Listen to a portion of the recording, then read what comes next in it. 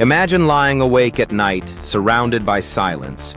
Yet, somewhere beneath the quiet, you sense a low, persistent hum. This phenomenon, known as the Earth's hum, has baffled scientists and curious minds for decades.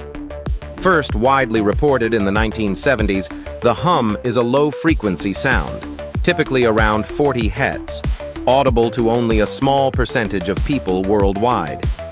It's been detected in places as far apart as Taos in New Mexico, Bristol in the UK, and even remote regions in Australia. Theories abound. Some point to natural causes like ocean waves interacting with the seafloor, atmospheric disturbances, or seismic activity, while others suspect distant industrial machinery or power lines. Yet, in many affected areas, no clear mechanical source has ever been found. Researchers have used sensitive instruments to detect subtle vibrations in the Earth's crust, but the precise origin remains elusive. Is it the planet's own voice, or a symptom of human activity? The mystery endures, inviting us to listen closer to our world and remember how much there is still to discover beneath our feet.